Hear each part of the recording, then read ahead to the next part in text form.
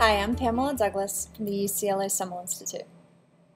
Here in lesson 3.6, we're going to talk about a very interesting application of using Weka for classifying functional MRI data. Classifying these data can be very challenging for a number of reasons. First of all, these data are very high dimensional. A structural MRI scan can consist of approximately 100,000 voxels, and an fMRI scan records signals from these voxels over time, resulting in four-dimensional data. The number of possible features and attributes that can be derived from these data are very large, and one of the recent events that highlights why this can be problematic was the ADHD 200 Global Machine Learning Competition. The goal of this competition was to predict a subject's diagnosis as either typically developing or ADHD using a combination of demographic and structural and functional neuroimaging features. A number of sites from around the world collaborated to provide data for this competition. This resulted in approximately 800 subjects worth of data in the training set, as well as 200 subjects worth of data in the test set, where the diagnosis was unknown to the participants in the competition. My team participated in this competition, and our first goal was to figure out how to derive meaningful information from the structural MRI data.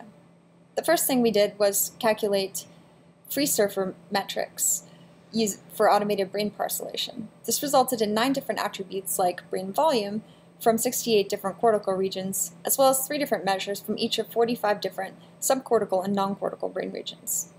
Collectively, this resulted in more than 700 structural brain attributes using just the SMRI data. Our next step was to determine how to extract features from the resting state functional MRI data. The first thing we did was calculate resting state functional connectivity matrices, or pairwise time series correlations between different brain regions. We then calculated the total number of independent components used that were required to describe 99% of the data variance. We also calculated power spectra, regional homogeneity, and a number of different graph theoretic metrics like functional modular organization. Overall, this resulted in more than 100,000 functional neuroimaging attributes. My team, as it turns out, placed third in this competition using a voter perceptron as implemented in Weka. But the overall results of this competition were very unsatisfying, as it turned out the winning team used only demographic features, a very small number of attributes overall. Classification using these features alone outperformed all the other teams that used demographic features in combination with MRI data. This result really highlights the importance of using feature selection either as a separate step or as part of a regularization scheme, since the inclusion of irrelevant and redundant features can vastly degrade the performance of a classifier. Another reason why Weka can be useful for classifying MRI data is that there are a number of algorithms that are readily available for testing that have already been vetted by the machine learning community. In a previous lesson, you learned about the no free lunch theorem. As a brief reminder, each classifier has its own inductive bias, and there's no way to know a priori which classifier will perform best on a given data set. Therefore, it's often a good idea to test out a few different classifiers and use model selection to determine your best option.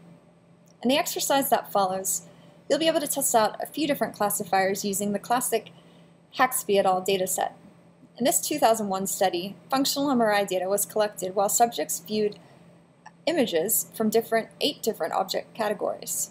You'll also get to test out a few different methods for feature selection, as well as parameter tuning using nested cross-validation. In summary, functional MRI data is high-dimensional, so feature selection and regularization are highly recommended. Weka can be very useful for classifying these data, since Weka has the capability of handling large data sets and combining across multiple feature categories like nominal and numeric data, as well as handling missing data. Testing out a variety of models and classifiers can be very helpful. Lastly, the Weka group has kindly now added a brain button to their software, so you can now load in MRI data files in Nifty format directly into Weka for classification without needing to convert it to the attribute relation file format.